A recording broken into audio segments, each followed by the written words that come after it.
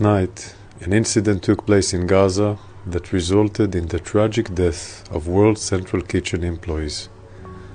I just spoke to WCK founder, Chef Jose Anders, and expressed the deepest condolences of Israel Defense Forces to the families and the entire World Central Kitchen family. The incident will be investigated in the fact-finding and assessment mechanism. We will get to the bottom of this and we will share our findings transparently.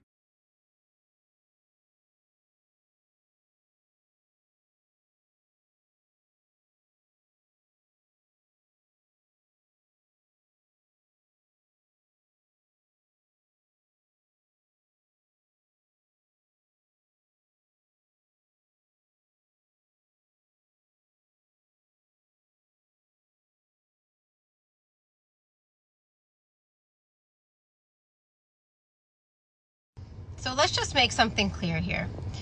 Israel's goal wasn't just to kill these workers and target them because they were feeding people in Gaza. It was to make the situation too dangerous for workers to be there in Gaza, which they did. They got rid of UNRWA with false claims, provided no evidence.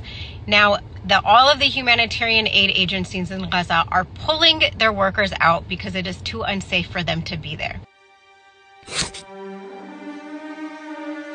Ma qui siamo andati oltre le guerre.